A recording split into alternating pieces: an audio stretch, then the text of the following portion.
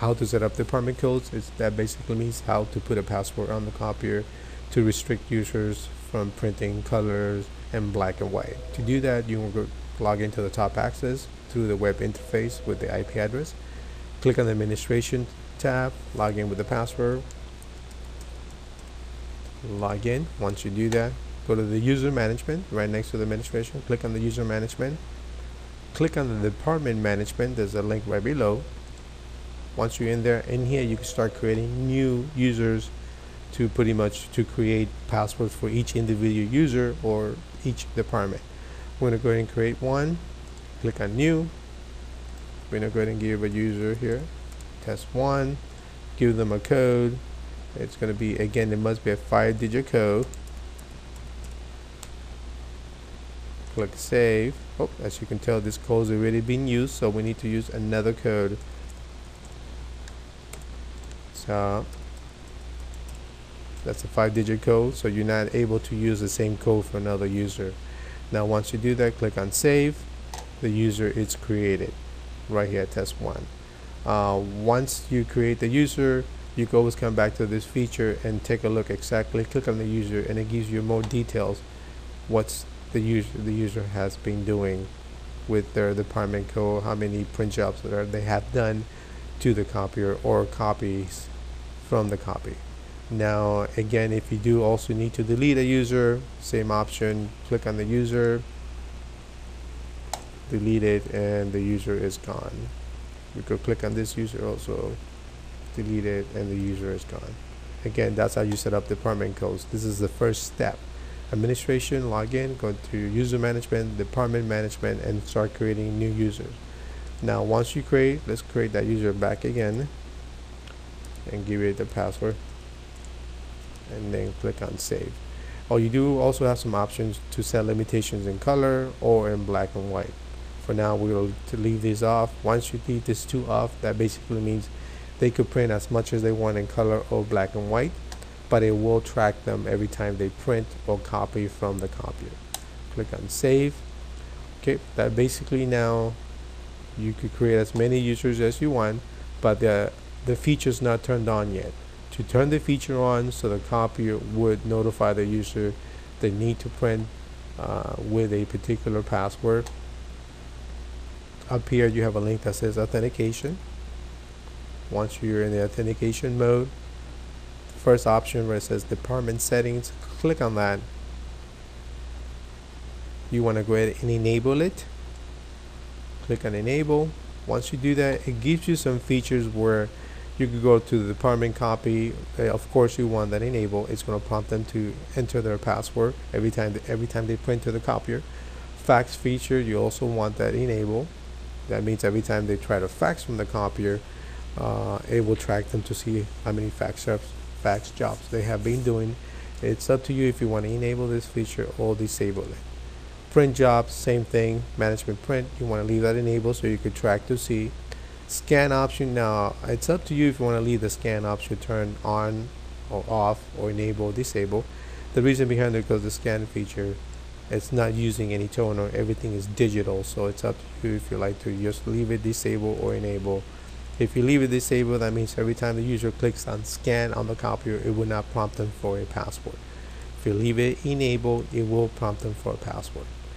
This department list, that must stay enabled, that's there by default. This is the way you get, pretty much you get this feature turned on. Once the department code is enabled, click on finish. It's enabled. Now the next time you go to the screen will change and it will prompt them for a password.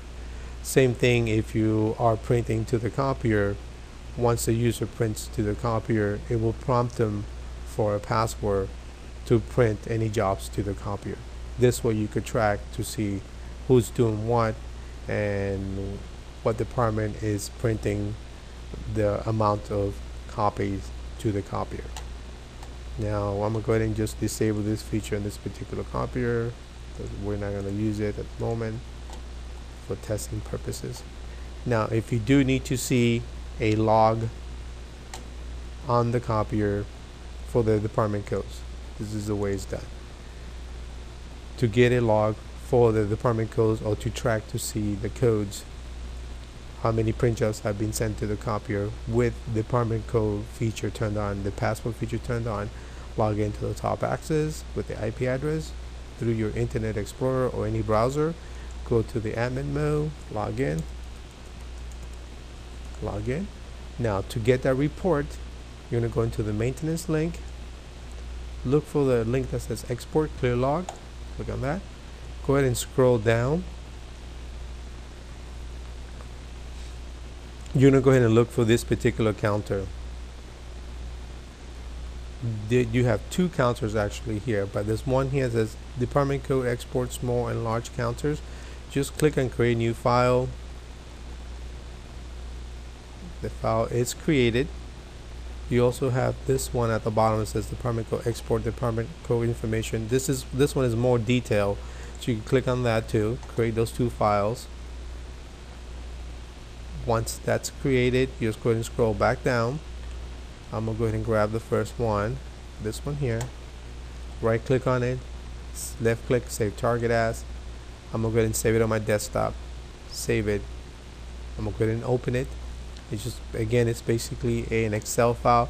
This is going to tell you now the users here, the department code, and it's going to tell you what the users they have been doing, how many copy prints they have, how many fax prints, black large, black small, copy prints black large. Now again, for the black large, that basically means any users are printing anything larger than 8.5 by 11, say your legal ledger size paper, anything larger than 8.5 by 11, the count will show up here. That's why this one says large, and small will be your basic 8.5 by 11. But this one will pretty much give you all the settings, all the jobs that this particular user has been doing. This will be your report. And again, you could save this. One thing about the department codes, it will keep counting. It will not stop counting for a user. So someone must maintain the department report. Maybe once a month, someone has to come in, create this report, write down the name. Well, actually, the report has a date, so you know what date this report was created. Once you save it, as you can tell, it gives you the date right at the end right here. So you can leave it with that particular day, so you know what day that report was created, and you could track it from that day to the next day. So we're going to save it, click yes, click yes. So again, the department codes, when it starts tracking, it does not stop. So a report must be generated either once a month, and those dates will be chosen by someone in your office to get that particular report. Okay, we'll save it, say yes, yes. Once that's there, that's the report you need. Also, this one down here, the last report at the bottom, it's basically, it just gives you more details. You can take a look at this report too, save it, open it. As you can tell, this just gives you the limitation. It gives you now if it's turned on or turned off. It just gives you more and more cells and more details. So it's up to you which report you want to create and see. And again, these reports must be maintained by the users, and depending how you're tracking your reports and how you're tracking the codes and how you're tracking the users, the report must be utilized by someone to be generated at least it could be once a month or once quarterly to get your print count per user or per department. So this is a way you'll again track your department codes usage print jobs from the copier.